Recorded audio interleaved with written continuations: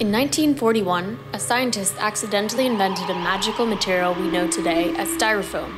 This foam, made from polystyrene, is lightweight, shapeable, durable, and insulative, properties which make it useful in a wide range of applications. By 2024, the world is expected to produce enough expanded polystyrene to fill 2.5 million semi-trucks annually.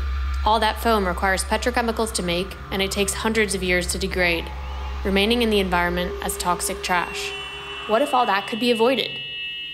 Introducing Carbon Cell, a non-toxic, fully biodegradable foam. It's made with biochar, a carbon-negative material made by pyrolyzing organic biomass.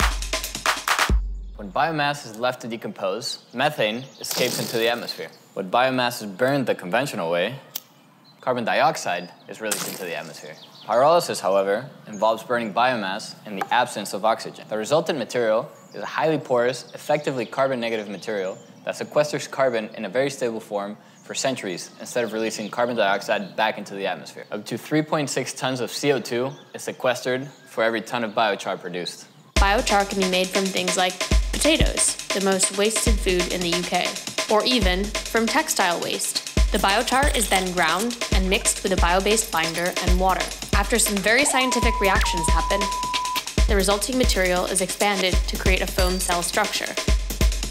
This turns into a biofoam with competitive thermal conductivity and better compressive strength than polystyrene foams. A natural entry point for Carbon Cell is thermal and structural packaging, like coolers. 500 million plant pots and trays that protect seedlings from temperature stress are sold in the UK every year, and 2/3 end up in landfill or incinerators. So, a further target market is industrial horticulture.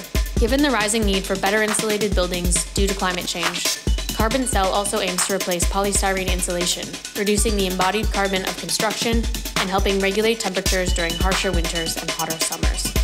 Polystyrene was a great material for the 1950s, before we realized the impact throwaway living could have on our planet. But now, it's time for a new material. It's time for Carbon Cell, a carbon-negative, biodegradable foam, making polystyrene a thing of the past.